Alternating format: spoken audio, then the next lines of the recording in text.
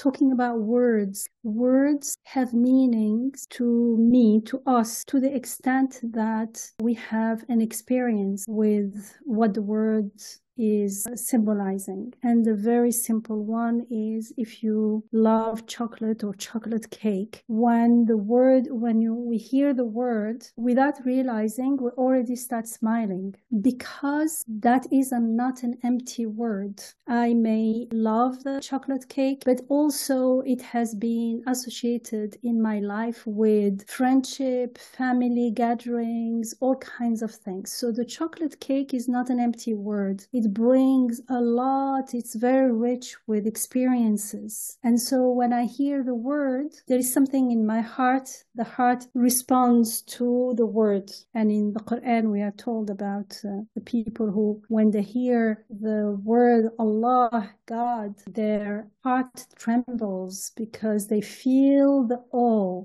because they know God. They live in the presence of His rububiyyah. They are experiencing their ubudiyyah, that we are in need and that our needs are being taken care of. And when we acknowledge that our needs are being taken care of, and we acknowledge the source, the rububiyyah, and therefore the one behind the rububiyyah, our Rabb, as God, then we start acting with that consciousness, with that awareness in the name of God, and that becomes everything is potential ibadah, worship. That awareness becomes a worshipfulness. That's ubudiyyah. So they are not just words, they are realities. So it is the same when we say, we heard now the word imtihan, but here imtihan is only one of a series. There are lots of things explaining why in this world we have good and bad, and imtihan is one of them. But regardless of that, because we heard the word and we have no reference, no context, neither the Quranic context, plus even if we had the right information, that information will start coming to life when we interact with it, when we start witnessing it in our life, when we become aware of it. It becomes a living reality and it contributes to our growth. And then it becomes part or contributes to our iman. And that iman is a grounded iman. We grow in iman. That iman comes as we start to know God as our Rabb. And we can only know God as our Rabb through knowing who we are, becoming aware of our needs and our limitedness. So when we do that, there is no misunderstanding about the believer, as if in our misperceived imtihan and iman, we think that like the believer is like a zombie or a robot, doesn't feel sadness or grief or anything. Not at all. The believer is a human being. But what we do with that sadness, how we perceive the sadness and the grief and the heartbrokenness is different. That's where the difference comes. Everyone is going to be grateful to some extent when their needs are being taken care of. But are we cultivating that gratitude and finding the source of the help, the one who is fulfilling our needs, directing that gratitude consciously to our Rabb? And the same with sadness and grief. If I believe without realizing that the sadness is mine and the grief is mine and everything is mine, and I'm not used to going beyond the mulk, beyond the world. I'm not even seeing it as a mulk that has a malakut aspect, that everything is an ayah, that everything is created for purposes and meanings. Some of them will be revealed to us, but many won't. And the purpose of all that is to know our Rabb. We can only trust Him when we know Him. We cannot worship what we don't know. We cannot trust Allah if we don't know who Allah is. And we can only know who He is through knowing who we are and what's going on in the world from the malakut aspect of things, as we are taught in the Quran. If we see the world just like the non-believer, then where is God in this? It's just something that fitratan. Yes, it is in the fitra, it's true. And therefore, I'm not rejecting it and denying it.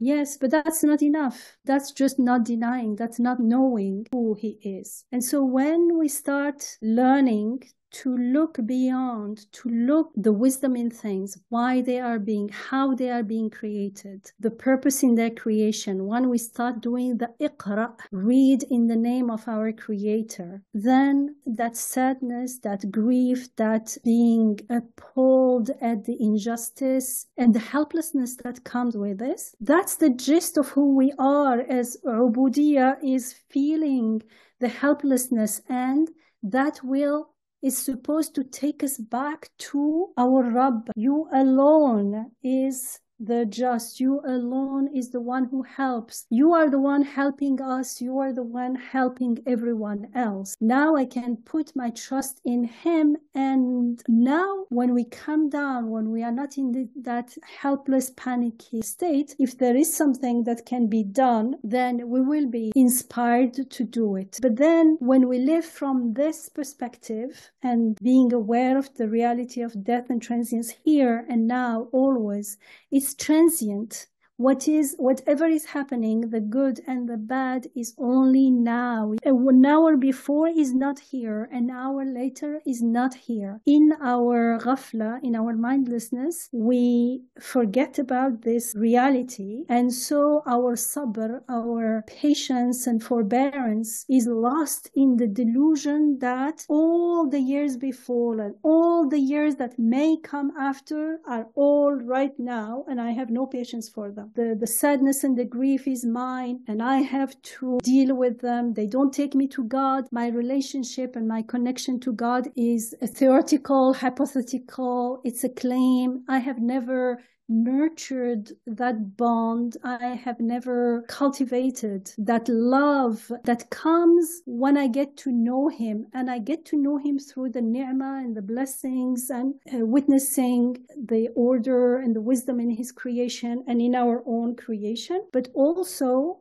in the sadness and the grief and the helplessness. And that's where we are tried, because when everything is well, I say Alhamdulillah, but is it truly Alhamdulillah? Praise and thanks belong to God alone. But actually, without realizing, if I have not gone through this kind of conscious tarbiyah, this conscious training and cultivating of iman and living in the presence of God here and now, and wherever we turn, we see the face of God, we see the reflection of the beautiful names of God in the good when everything is fine. I cannot do it when it's not okay. Then in time of crisis, I am not going to be able to hand over or see the malakut side or take the messages from the sadness and the grief, because I will be totally submerged by the sadness and the grief. They take over. I don't know what to do with them. Either I try to run away and suppress them, or I become like the victim of the sadness of the grief. Whereas they are created to tell me about this world, to tell me about who I truly choose to be. Look at the ugliness of those who choose to not follow the path of Sirat al-Mustaqim, the path of God, the path of righteousness. Theoretically, we would not imagine, we could not fathom that the fruits of that tree are so ugly, so devastating, so appalling, so disgusting. We could not, but the Ruh now feels and experiences. There is no need to go to Jahannam.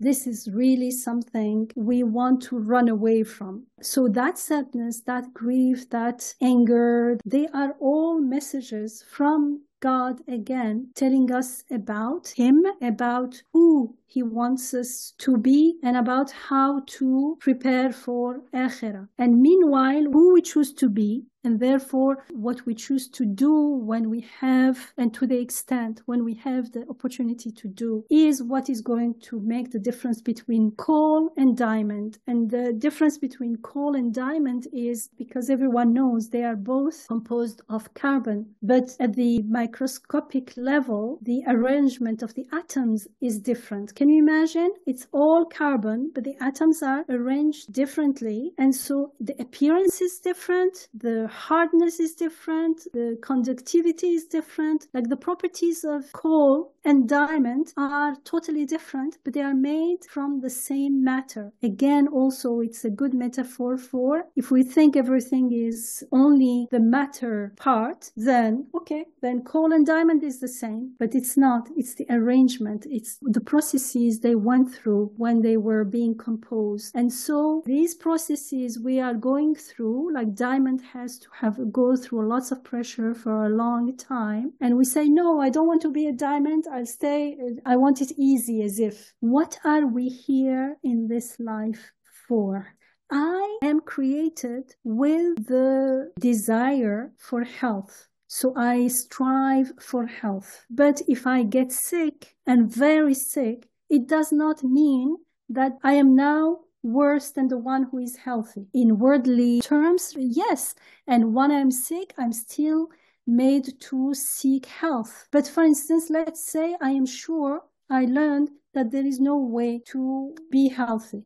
So it's not the end of the world, because if the world was permanent, it would be a problem, because I'm given the desire for health and then I'm given a sickness that has no healing. But since this world is transient, then in itself, it's not better or worse. But if I make use of it to acknowledge and live and experience my need, my dependence on my Rabb, and how much I need his help and the health, the more I make peace with that and accept it, and I understand the gist, the core of who I am, that right now nothing belongs to me and nothing is under my control and everything is being gifted to me, then if that is going to help me to witness this and experience it بحق اليقين, with the certainty of living it, not only knowing it, then the one who is in that situation may be much higher, and he's got a fast lane to paradise, to fulfill the purpose of this life. But if I take that sickness to complain, to be unhappy about it, as if the purpose of life is only this worldly, this dunya life, then even if I was healthy, I would not give it its due and its gratitude. It won't do me any good anyway. But for the one who knows God and who chooses to surrender to reality, those situations can be opportunities. So it does not mean that we don't feel anything. No, it is the feeling we have to feel. Otherwise, how would I know? If someone is really hungry, then that person knows and acknowledges the value of food much more than someone who has all kinds of food. So if I am not practicing the Iqra, the read in the name of God, seeing the names of God in everything that happens within and without me, then we will start seeing the malakut side, the angelic side. So we will start seeing the beautiful names of God in everything. Once we do that, each step is a choice. When we make the choice to live accordingly, then from coal to diamond process starts. And then we'll start to know God as our Rabb, the Rabb of everything, Rabbul Alameen, and we start trusting him. Trust means there are instances when we don't see the wisdom, but I know that I can't know. I am so limited. I only know what Allah reveals to me. And so if I don't understand the wisdom in many, many things, I don't say there is no wisdom. That's so arrogant. I just say, I don't understand, but I trust that Allah is all merciful, all powerful. If something is happening, it's happening bi'idhnihi, with his permission, that there must be khayrun kathir, lots of goodness in it. And so I surrender. I trust him, I make tawakkul, and I surrender. When we surrender, there is no helplessness. There is still sadness. If someone is sick, there may be still pain, but the pain of someone who is sick and rejects the situation and is angry at the situation is not the same as the pain of someone who is accepting it. I don't know. but I trust my God. He knows, and I trust that He does not create anything without meaning and purpose. So that acceptance, that surrender makes things much more bearable, and knowing that there is only the now and everything is flowing to akhirah, the ruh is more than hopeful. There is certainty that everything is unfolding, is going into the hereafter. It seems like it's far, but as the Prophet ﷺ says, kullu atin qarib. If it is coming, it's close. It's so close because once we leave this world, afterwards, the concept of time when we are in ghafla, when we are stuck in the mulk, is based on a misperception of the world. When we are unaware of the reality of transience, the reality of death here and now, everything is flowing, then we don't have the right perspective. If you are inside the water, you can't see is it an ocean, is it a river, you're in it. So when we get out and we become aware of this reality, our perspective change and our perception of things change. And of course, the perception is eventually to have the perception that we are taught in the Quran, to look at everything from the Malakut side, the side that looks to God, to His beautiful names, that side that looks to the angels bringing the messages from the unseen. Iman bil ghaib is the start of our journey. Then the perception is totally different. Time doesn't feel like it's endless, and my death seems very far. Akhirah, almost unreachable, infinite. No, my death is not very far. My death is every day. And the day that I will leave will be one of those days. I can look at the past and have certainty of my death. And so Akhirah is very close. So we don't lose hope from God. As we are told in the Quran, only the Qawm al-Kafirun, the disbelievers, lose hope in God because they don't know who God is. They are not witnessing His rahmah, His mercy, His loving care, His power, His wisdom here and now. So they can't trust Him. Trust is something that is nurtured, and so it's something that is experienced. The more I experience that, even the things that I thought were bad, eventually I see they were there for a purpose. And of course, I have to also be convinced of the purpose of our creation and make peace with it, that we are not here for this world. And if I think we are here for this world to make achievements and things in this world, then I'm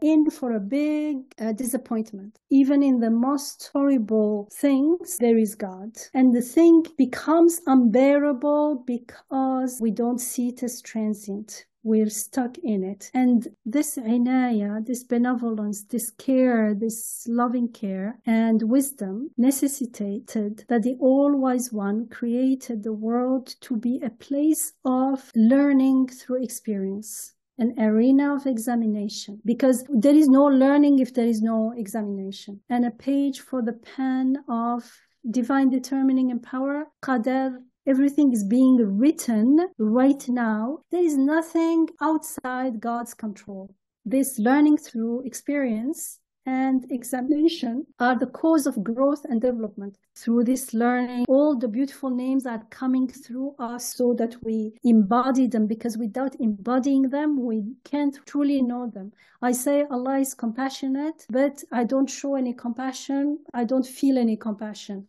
I'm saying Allah is generous, but I don't want to share anything. If Allah is generous, everything that I have is the fruit of His generosity. He's being generous to me. Everything is being given. Then I cannot not give. In the beginning, of course, I say Allah is generous, so Allah is the owner of everything, yet I feel I am the owner. This is mine, so I am not going to give it. That's why we learn through tajruba, through exercises, to practice it, to do it.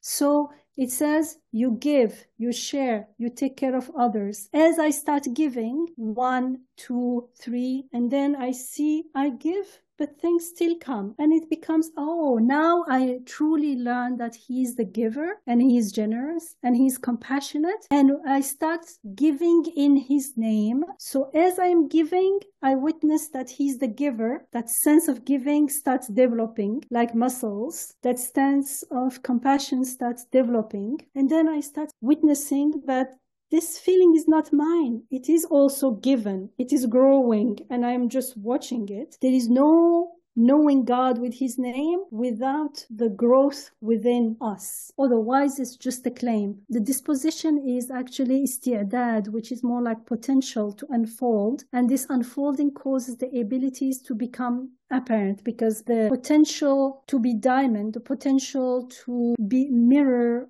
the names of God is in every human being. But to which extent they will become our ability, our reality, is our choice. And this relative truth causes the embroideries of the manifestations of the beautiful names to be displayed, and the universe to be transformed into missives of the summit. And it is through this mystery that the diamond-like essences of elevated spirits are purified of the coal-like matter of base spirits. Can you imagine if we didn't go through this life, and then everyone will be together forever? People who are the genocidal person and the very compassionate, loving person will be together for eternity. Isn't it better to have a seemingly rougher time, but everyone is separated?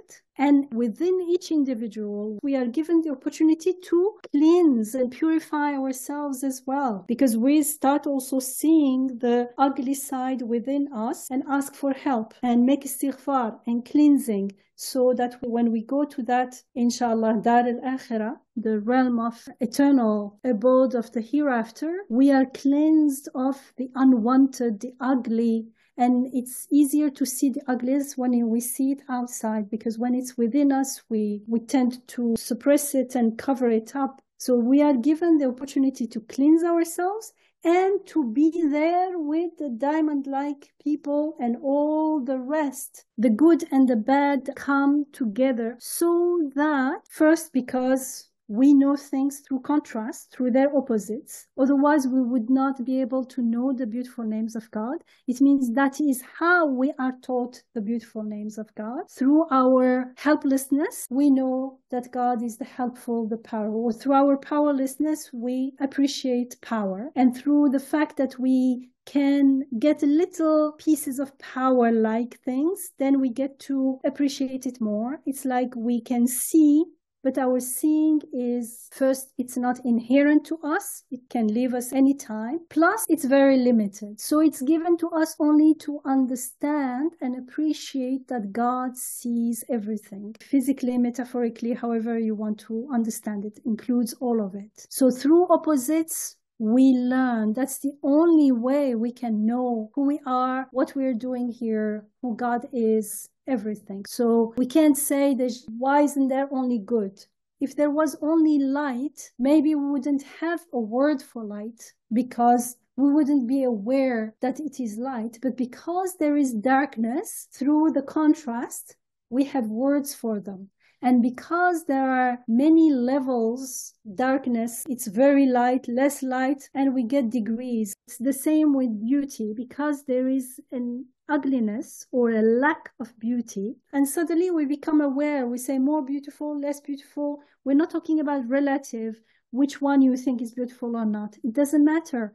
The fact is, there are many kinds and many degrees. The fact that evil is here, we are talking about the big chaos, but it's because we don't have the right perspective. Always evil is a minority, because evil is not created for itself. It is created to serve goodness, to bring out the variety and the endless degrees of goodness. But we go and focus on one thing, and we say it's everywhere, it's chaotic. All this sadness and anger and injustices and things, they totally control us, and we can't go beyond them and see beyond them.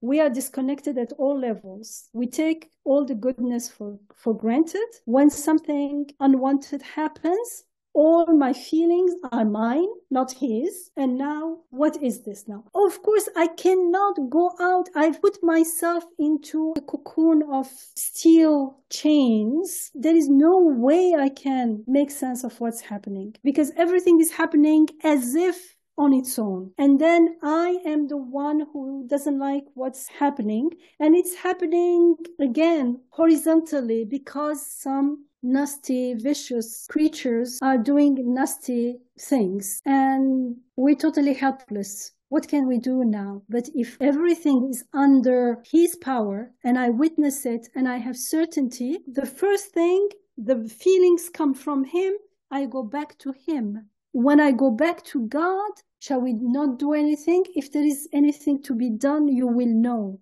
And you will be able to do it because we won't be stuck in fear.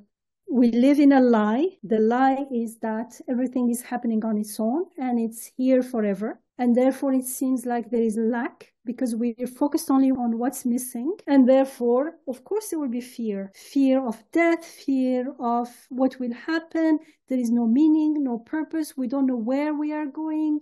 Shaitan means also fear and ingratitude. So if we focus on the gratitude for what we have, then we will be grateful. Alhamdulillah that we are feeling like this when a genocide is happening. Can you imagine if I couldn't feel like this? That is an evidence that our Rabb is the one who loves justice and makes us dislike injustice. He loves goodness, and that's why he's making me reject all the opposite of what he is and what he loves. So let's start with that those feelings are given to us. They make our Rabb known to us. They make us known to ourselves, how helpless, how powerless we are. And within that powerlessness, there is power because now we don't have fear of the other because we know that everything happens only by divine will. And so now even dua, because it comes from the heart and because it's connected directly to the source of power,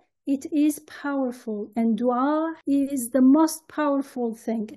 Even when we act, we should be acting as dua in the name of God, inshallah. That sadness, that anger will make us wake up and pray for not only these people we are hearing about, but Allahu A'lam, so many other people who need help and we're not even aware of it. And alhamdulillah that this world is transient, and alhamdulillah that Allah is in charge. And may Allah, that's why we make dua that Allah uses us in His path and serving in His name, serving others is the living gratitude, living ibadah. So we become willing, we want to serve, we want to do something, please.